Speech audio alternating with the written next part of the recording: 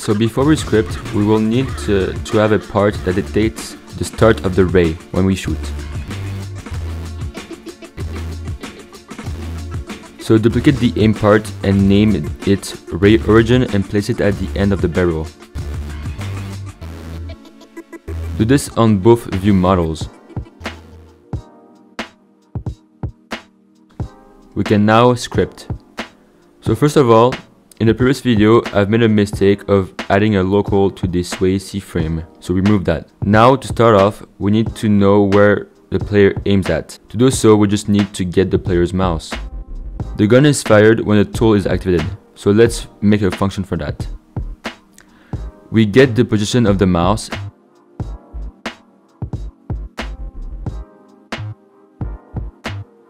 and then define the two possible ray origins, if it's from the third person view model or the first.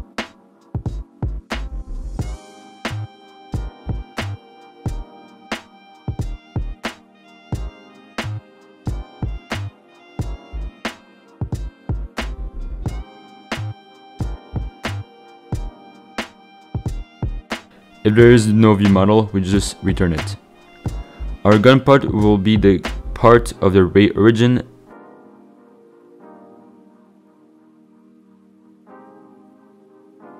and ray origin will be the position of the gun part, which is the part of ray origin.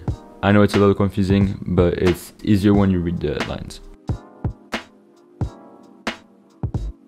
We now create a raycast that goes in the direction from the ray origin to the place the mouse clicked.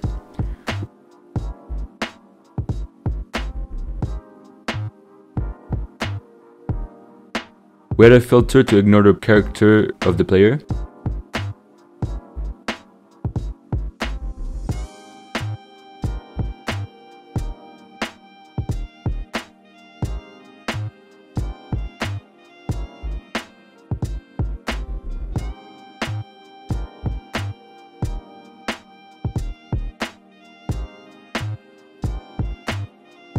We then check if the ray hits something.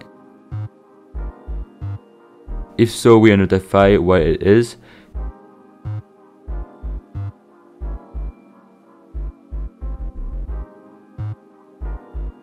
If not, we simply redirect the ray direction for further usage for the bullet tracer. When testing it, you should see in the console that it does identify what it hits.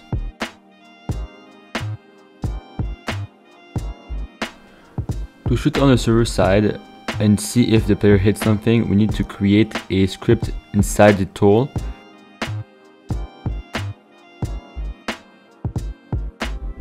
and the remote event and name the remote event shoot event. In the server script we just created, start by defining the tool of the gun and to define our shoot event. Create a function that activates when the remote event is executed.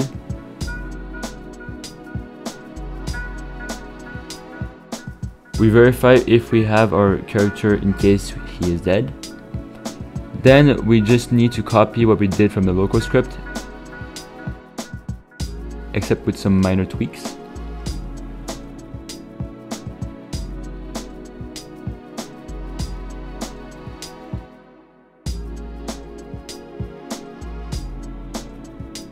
Once you're done with that, we are going to execute the remote from the local script, so define your shoot event.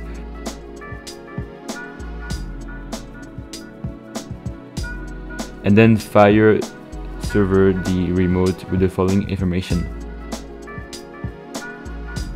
When you test it, you should see that it prints from both the server and the local script. Now I'm 13, smoking blunts, making cream on the drug scene, fuck a football team, risk it, rough the screens by the age of 16. To make the bullet tracer, we first need to make the tracer. You're going to create a particle in the workspace and copy its texture, then create a beam inside the ray origin. This will be your tracer. Paste the texture inside the beam, create two attachments, both need to have different numbers in their name. Copy the attachment 1 position, now move the attachment 1, and you can modify the beam to make it look like a bullet tracer. I recommend you modify the color, light influence, the transparency, the speed, the length, and the width of the beam.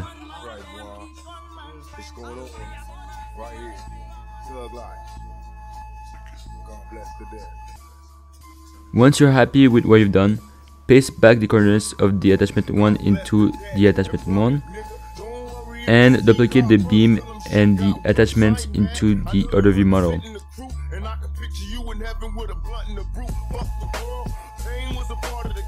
We can now script. In the local script, we're going to create a function for the bullet tracer.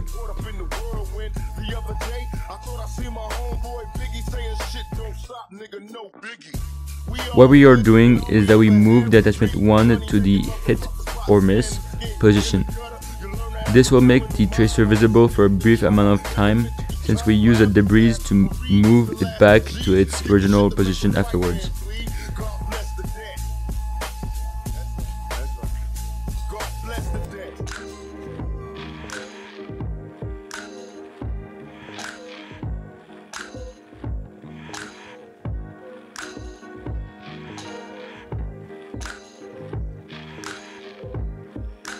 You need to also add the tracer in the server script. We actually do the same thing as the local script.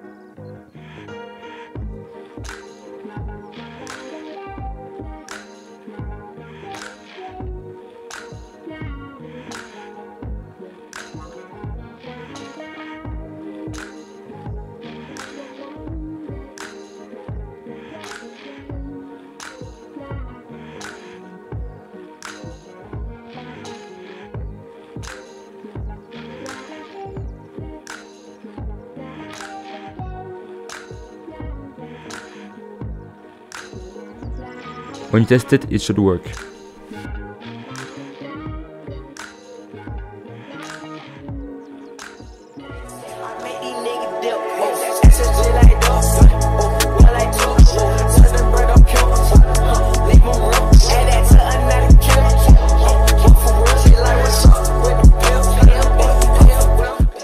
To make the camera recoil, we will first need some variables for the recoil time, recoil amount, and so on.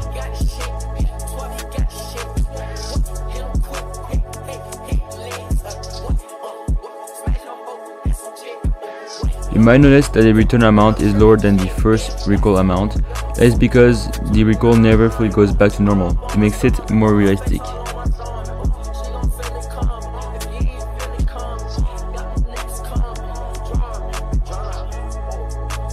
Create a recoil function. This is where we're going to modify our camera angle for the recoil.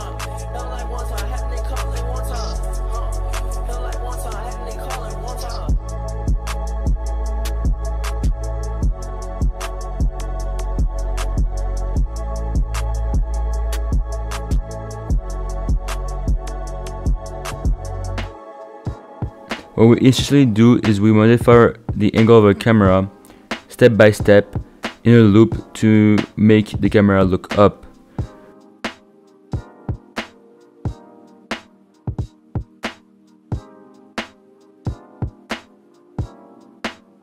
How do we stop it?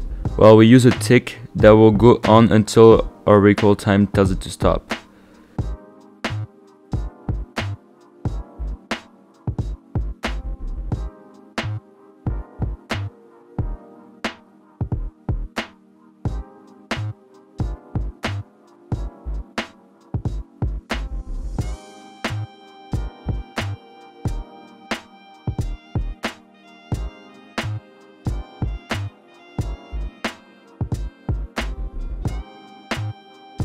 We do the same for downward recoil.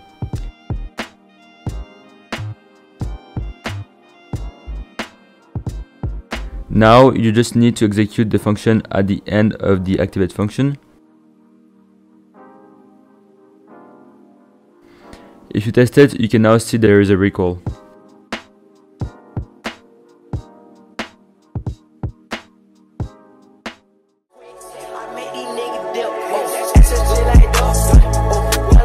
this is it for the part 2 of the tutorial on making a FPS system. This was a pretty short video because the next one will be a bit more technical. In the next video I will show you how to fully do VFX. I'm talking about bullet drops, recoil animation, load animation and gunfire animation. I say it a lot, but a lot of effort goes into making these videos. Subscribing or a comment or even a like would really support and motivate me to keep going. Your feedback on the first video has been very nice, so thank you for that. Anyways, that's all for me. See you next week.